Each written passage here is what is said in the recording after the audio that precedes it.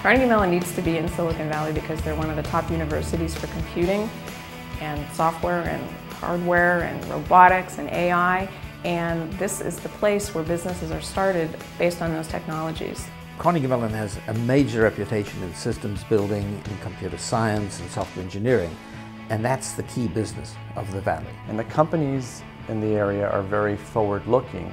They're looking toward the research community for the next innovation.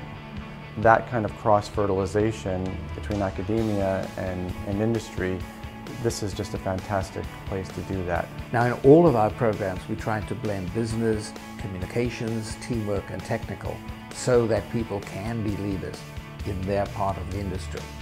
Students come out with the breadth to deal with people, with technology, and with business, and also with depth. They learn the skills and the techniques and an understanding of how the field is evolving. We have a model of intense engagement where faculty would play roles and act as mentors, and students have to work on authentic problems together.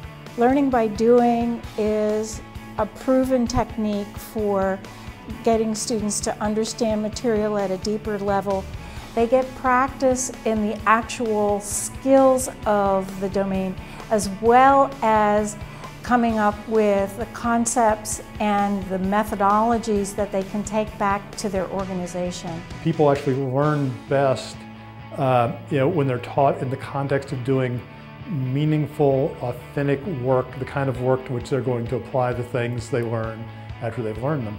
Being able to access this learn by doing in kind of a sandbox environment is something that I don't think any other program at any other school offers. And it's an experience that every software engineer should definitely have in one way or another. And I think that the way that Carnegie Mellon Silicon Valley delivers on that experience is something that you wouldn't get at any other program at any other school. The great thing about the Carnegie Mellon program is that you can take the learnings that you have here and apply them at your job immediately. Carnegie Mellon gives you the skills to be able to do that, whether it's having the confidence and the knowledge to participate as an industry player, or whether it's to innovate and start something new. There's very strong technical schools in Stanford and also in Berkeley out here, but they don't have the same emphasis on entrepreneurship and what does it take to bring technology to market.